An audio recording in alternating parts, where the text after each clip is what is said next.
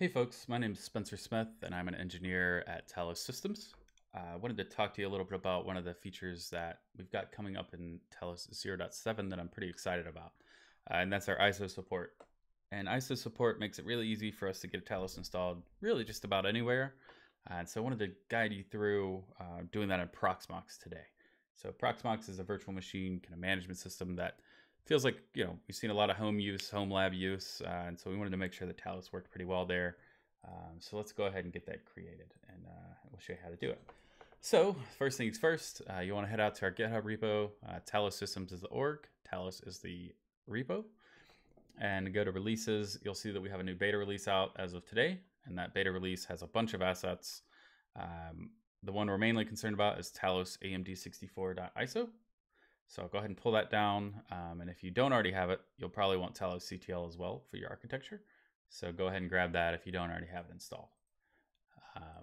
And so out here in Proxmox, I've already got it uploaded, this ISO. I've done this before, but I'll show you what's up.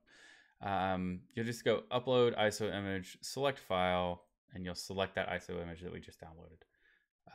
And that will get pushed up. It shouldn't take too long. For me, it took a few seconds just because it was, it's right next to my desk, so it's very fast. ISO's uploaded. Let's go ahead and start creating some VMs. So we'll create the first VM that we'll use as our single node control plane for this example. We'll call it Talos Proxmox, if I can spell, 0. And OS, we will select the ISO image that we uploaded. And then system will leave as defaults. Hard disk, I'm going to lower a little bit just because this is a pretty small machine that I'm working with. 2 cores, 2 gigs of RAM. The network I'm going to keep the same. It's going to come up on the bridge interface, which for me is perfect. I've got a home lab kind of subnet set up on my home network, and it's just going to come up just like any other device on that subnet. So that's perfect for me. We'll say confirm and we'll say finish. So that has been created, and we'll go out here and start it up. What's going to happen is we're going to boot that ISO, and then in just a second we will get to what we're calling maintenance mode in Talos. And maintenance mode is essentially this kind of mode where we're not really sure what we want to do with this Talos node yet, maybe, or we don't have a config to work with. So we boot this ISO, and we're going to generate the config on the fly and push it in. So we will wait for maintenance mode here, and then we'll do a talosctl gen config. So we're up maintenance mode, and you can see that it tells us the machine is reachable at this IP address, 192.168.254.24.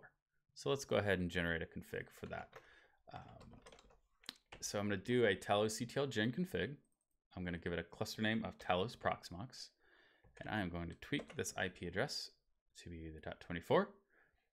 And that's going to be my control plane endpoint. And then I'm going to put a -o flag for an output directory, because I want to store these locally and be able to tweak them and use them.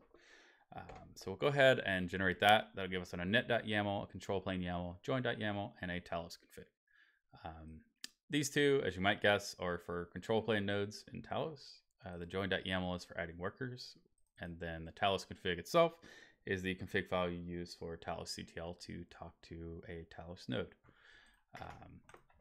So I'll show you a little bit about what our configs look like. So this is the init.yaml that we just generated, Proxmox configs init.yaml, and it looks pretty verbose, but that's by design. So one of our engineers, Artem, did some awesome work in 0.7 to add lots and lots of comments around our machine config to really explain deeply what everything does and make it really easy to tweak values and customize them for your own infrastructure. The good news is that we don't have to change anything for this example. So it should just work for us, and we will be able to profit. So we're going to take this init.yaml, and we're going to push it into that VM that we just created. So we'll do a talosctl apply-config. We'll do a -e for endpoint, 192.168.254.24. -n for node, 192.168.254.24. And those are kind of talosctl isms, and we'll actually tweak those values with our Talos config here in a little bit. I'm just manually specifying them now. but we will add those with talosystems to our config here in just a sec. So endpoint and node, I'm going to pass an insecure flag because this is maintenance mode and it came up without a machine config. It has no keys. It has no way to secure itself. So we have to tell it here, we're going to talk to you insecurely and we're going to give you a config to upload and install Talos with. So -f is for file, and then we'll say Proxmox configs init.yaml, and that'll get pushed in. So if we head back out to our console, you can kind of see some action here. It picked up that config that we pushed. It started doing some network changes based on what was in the Talos config, or in the machine config. And then now it's off to the races with installing Talos. So while that's happening, it shouldn't really take long. Doing this pull is really the meat of it, but we'll go ahead and boot up another VM that we'll use as our worker node. So we'll call this one Talos Proxmox 1, and it's going to be the same old story here. Select the Talos ISO, default for system, tweak the hard disk, tweak the CPU, and we're good. So we'll say finish on that. We can see that on our first VM that Talos is already installed and it's rebooting and it's running through the installation of Kubernetes. Not quite, almost. It's creating the Talos services and now it's running, API-D, so the Talos API is up. We're very close to running bootcube and getting Kubernetes installed. So that's all cool. On this worker node, we'll go ahead and fire him up too. And we will let it kind of reach that same point in the ISO, and we will inject a join config for this one. So let's wait on this to boot up, and we'll do another talosystems apply config based on whatever IP address we've got here, and then we will be ready to roll.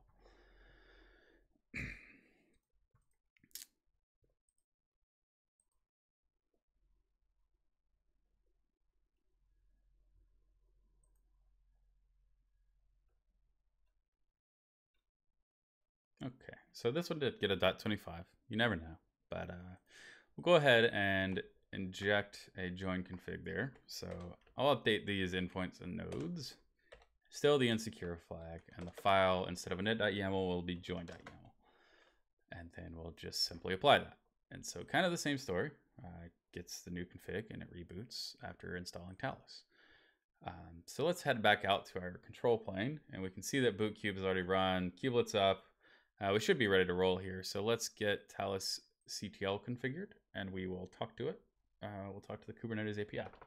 So the first thing I'm going to do is I'm going to export my Talos config environment variable to be the path to that local Talos config, just to make things a little easier. And then I'm going to do a talosystems config endpoint, and I'm going to give it that first control plane node. 192, 168, 254, 24, endpoint. Not point. And then same for config nodes. And so, you can add multiple nodes, you can add multiple endpoints. Talosystems is really cool like that, but we're really only worried about this one control plane node for now.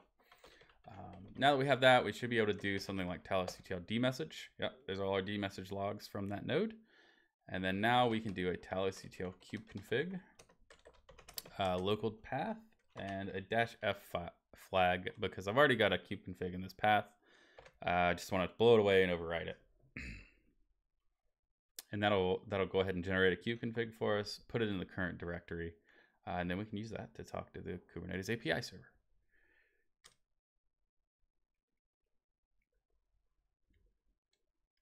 And then once that's done, I'll probably go ahead and set the kube config environment variable through my local path. And just use that. So yeah, we'll just do a kubeconfig equals kubeconfig, and then I can do a kubectl get nodes.